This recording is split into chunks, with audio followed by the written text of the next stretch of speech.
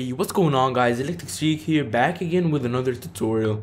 Today I'm gonna be showing you how to remove these Desktop.ini files.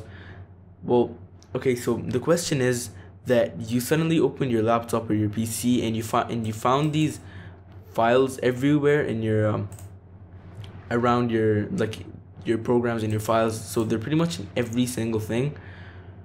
And the thing that you don't know is that they've always been there, but you never saw them. That's because they were hidden. So what you should do to remove them is that you should go to what's it called? Yes, search and then press on show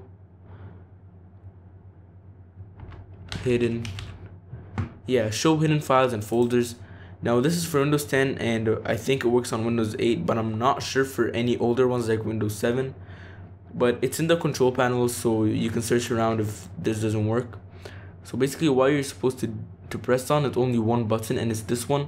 It's called Don't Show Hidden Files, Folders, or Drives. So just press on it and then hit apply. Okay, so as you can see, the folders are gone and they're gonna be hidden everywhere else in the computer as well.